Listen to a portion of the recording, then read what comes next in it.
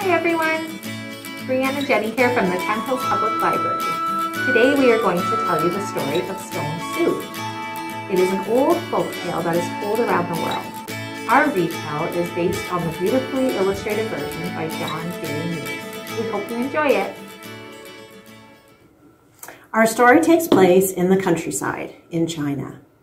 3 traveling monks, Ho, Cloak, and Sao, are walking along a mountain path. They're talking and walking and enjoying the day. Suddenly, the youngest monk, Ho, says, "I wonder what makes people happy." Says Sao, the oldest monk. "Let's find out."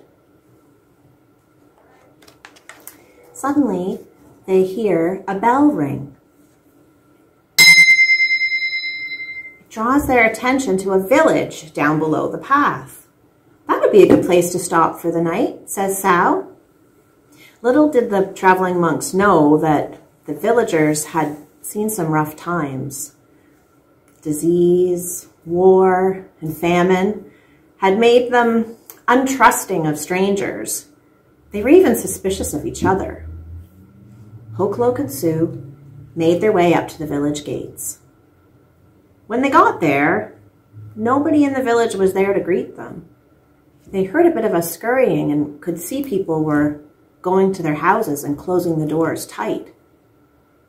They went up to the first door that they saw and knocked on the door. Nobody answered. The house went dark. They went up to another door and knocked. Again, nobody answered, and the house went dark. They went to a third door. Nobody answered, and the house went dark. They did this again and again and again. "These people don't know happiness," they all said. Said Sao. "I think we should show them how to make stone soup." The monks got busy. They went around the courtyard and they collected branches and sticks and laid a fire. Then they got a pot out of their bag and set it on the fire and filled it with water from the village well.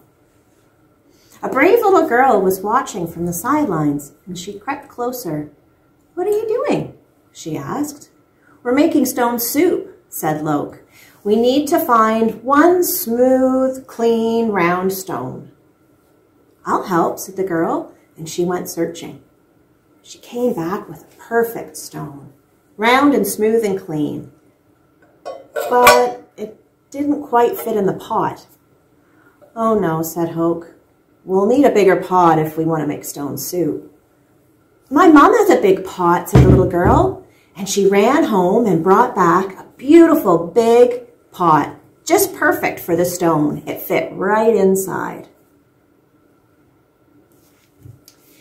When she had gone home, her mother was kind of interested in what was happening and started to peek out the window. The monks noticed that a few other people were watching too from their porches. Said Hoke. "Old-style stone soup is usually made with salt and pepper." "I have some salt and pepper," said the carpenter that lived across the courtyard. He went to his cupboard and brought it out. Said Loke. "So I remember when we made stone soup once and we used carrots, and that made the broth really sweet." "I have a carrot," said a woman from the bag. She went into her garden and pulled out a big juicy carrot, and they added that to the pot. "What about onions?" said Sao. "I remember we made stone soup once and onions made it smell so delicious." "I've got some onions," said a farmer. He went into his garden and pulled some out of the soil. The pot bubbled and the soup started to smell delicious. A crowd gathered. People were really interested in what was going on.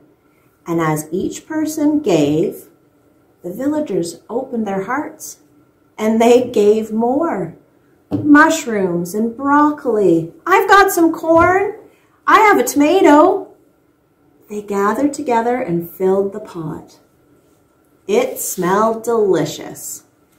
The monks stirred and stirred. How good it smelled. How good it would taste. How giving the villagers had become. At last the soup was ready, and the villagers gathered together at one big table. Everyone sat down to eat. They hadn't been together for a feast like this as long as anybody could remember. The monks looked at each other and smiled. And to think, to be happy is as simple as making stone soup.